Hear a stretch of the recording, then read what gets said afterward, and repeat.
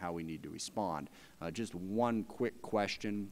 In the authorizing bill last year, we had authorized a report to study the personnel challenges within the Special Operations Command. They bring together folks from all the different services. Admiral Olson does not have that much control, or I think any control, in terms of pay, and the various different decisions that are made in terms of managing the personnel are primarily handled on the service level. He has unique challenges because they're all there together. I think he refers to it as the foxhole problem.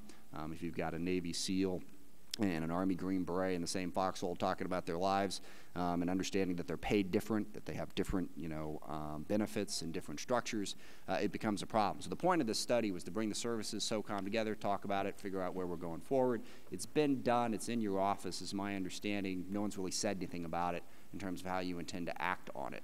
I'd like to urge that action and be curious of any comments you have about what you plan to do.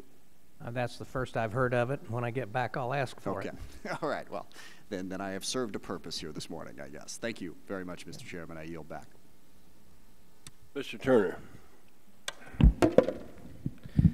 Thank you, Mr. Chairman. Thank you, Mr. Secretary. I appreciate you being here. I am the ranking member of the Strategic Forces Subcommittee, and so I have a number of